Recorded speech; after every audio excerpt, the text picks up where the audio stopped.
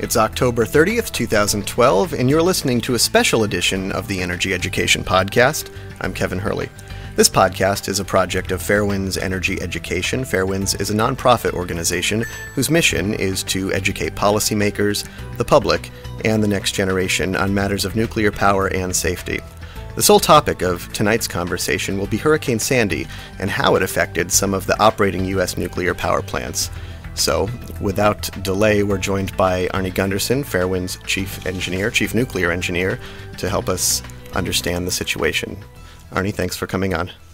Hi, Kevin. Glad I could help. I wanted to start right out with sort of a review. You were on yesterday, on Democracy Now! Yesterday and this morning, and you had basically gone over what you thought might happen with the hurricane and the nuclear power plants in its path. Can you just touch on that a bit? Yeah, I was on Democracy Now! On Monday morning, and of course the hurricane hit Monday night. And we talked about the fact that when a nuclear plant, quote, safely shuts down, unquote, it really doesn't shut down because there's a lot of decay heat that's left behind. As much as 5% of the power of a nuclear reactor comes from decay heat. So when you hear the platitudes about a nuclear plant safely shutting down, that means the rods dropped in or shot up and cooled and stopped the chain reaction, but there's still a lot of heat that has to be dissipated. Then I talked about this, what I expected would happen, which would be something called the loss of offsite power. These plants are robust enough that they're not going to get blown over by an 85-mile-an-hour wind. So it never was a question of the effect of the wind on the power plant. It was actually a question of what the wind would do to the transmission lines. Sure enough, after the hurricane hit, many transmission lines throughout the country collapsed and left many power plants in the area without offsite power. Now, what's supposed to happen then was that the emergency diesels turn on and begin to provide power to the vital systems. Well, what I talked about on Democracy Now! Was that many of these plants, because it's October and that's a time when power plants refuel, had their fuel not in the nuclear reactor but in the spent fuel pool. And 40 years ago, when these plants were being built, the Nuclear Regulatory Commission decided that you didn't have to provide electricity to the pumps that cool the nuclear spent fuel pool. So you had all this high-level nuclear waste in the pool, but in the event you lost offsite power, the NRC said, well, that's okay. You don't have to provide power from the diesels. That was, I guess, the first eye-opener for the audiences around the country based on the emails we're getting. And the other thing I talked about was the storm surge. And I particularly talked about Oyster Creek for both of these, that a storm surge could likely hit the intake structures and destroy some vital cooling pumps inside. That's what you said at the time. What actually happened now that we're a day into it? Well, everything I said would happen did happen. At Oyster Creek, the storm surge got so high that there's conflicting reports. One report says it was 6 inches below these vital pumps called the service water pumps. Another report says it was 4 inches above these vital pumps. But in any event, the vital pumps that cool the nuclear plant were compromised by the storm surge. So that happened. But in addition, at Oyster Creek, the power from off-site was lost because of high winds. And then at Oyster Creek, they at least considered, according to Reuters, running fire hoses into the spent fuel pool to keep it cool. You see, once those pumps the electric pumps are shut down and there's no way to cool the pool, the only way to provide makeup water to the pool is through fire pumps. Now, to my way of thinking, fire pumps and nuclear power plants really don't belong in the same sentence. Nuclear Regulatory Commission lexicon, it's perfectly acceptable to make up for the evaporation from a spent fuel pool by spraying fire water into it. But of course, the Oyster Creek plant was shut down for refueling, so if it had lost cooling pumps, that would not have affected the reactor in this particular situation, right? Well, the Oyster Creek plant was shut down for refueling, and that's actually what made it potentially more dangerous, because all the nuclear fuel was not in a place where the diesels provided electricity.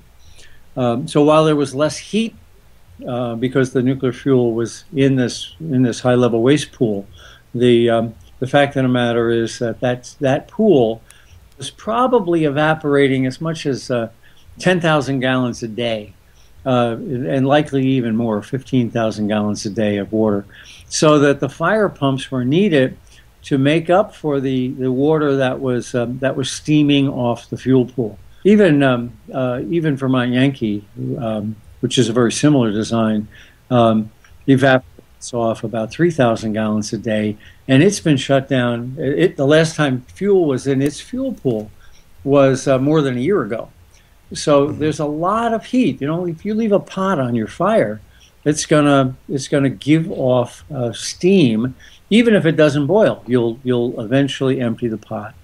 So at Oyster Creek, they needed to keep the fuel pool full, and apparently, according to Reuters, we're actually considering using fire hoses to spray water into the nuclear fuel pool. So what's the status of the Oyster Creek fuel pool right now? Oyster Creek is still on alert. Alert is the NRC has four categories of an emergency, and so hardly any plants ever go into an emergency status, but Oyster Creek is in an emergency status. The alert status is the second level. One is relatively minor, 4 is god-awful, and the 2 and 3 are in between. What 2 means is that nuclear safety systems are in danger of being jeopardized, and that's a major concern. So here we are, more than a day after the tidal surge came in, and Oyster Creek is still on alert status. So I understand the problem with the fuel pool and not being able to cool it because of the loss of offsite power. Basically, the diesels aren't set up in a nuclear plant to cool the fuel pool. But in this situation, you're saying that the storm surge came up, there's 2 conflicting reports, either 4 inches above or 6 inches below the water pumps. To me, that seems like an incredibly close call. What if the reactor were running in that type of situation? Oh, that would be worst case scenario. I mean, if Oyster Creek wasn't in a refuel and this tidal surge hit, it's exactly what happened at Fukushima Daiichi at that point. You know, you've lost offsite power, and you can't cool the nuclear reactor because these pumps were flooded.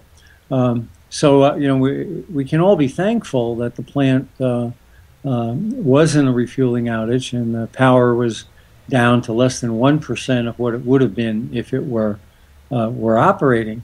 But you know, there's a real lesson here, and the real lesson is that in light of global warming, we need to go back and reevaluate these nuclear plants to see if we've predicted what Mother Nature can really throw at us. You know, here's Oyster Creek, and it based its calculations. It was built in the 60s. So it looked back 100 years and said, well, this is the worst that Mother Nature can throw at us, and we'll build the pumps a little higher. But here we are now, almost 50 years since those decisions were made, and a superstorm comes in that, like specified by global warming, and all the old rules are thrown out. This storm exceeded Oyster Creek's design basis event. And it's time for us not just to look at Oyster Creek, but every plant needs to take a look at its design basis floods to see if we can wipe out the pumps that are along the water, whether it's the ocean or whether it's along a river. That hasn't been done. And one of the obvious lessons from Fukushima should have been we've got to reevaluate the design basis flood. And in the United States, we haven't. Here we have Congress just questioned 4 NRC commissioners, and they all said, with the exception of the new chairman, they all said that they felt that the United States regulatory system and the United States nuclear industry, the proponents of nuclear power, promoters of nuclear power, were much better than the Japanese, and an accident couldn't happen here. Well, here we've got all of the precursor events to Fukushima. We've got a loss of offsite power, and then when the plant went over to its diesels, it needed to rely on the cooling system, and we have what's called the loss of the ultimate heat sink. So the 2 precursor incidents of Fukushima happened at Oyster Creek, and yet we have 4 NRC commissioners who are telling us it can't happen here. I think we really need to reevaluate our regulatory system and give our regulators some teeth to do what's right, as opposed to mimic what the nuclear promoters want to hear. So it sounds like a little bit of luck got us through this one. Where do we go from here? I don't know how long Oyster Creek will be shut down as a result of this. They were in a 21-day outage, and I'm sure they will be shut down longer than that because of the flooding in the intake structure. But if all they do is clean up the intake structure and start back up, they haven't learned a single lesson. One would hope that they reevaluate their design bases and say, oh my God, we've built the intake structure too low. We've got to get it up higher.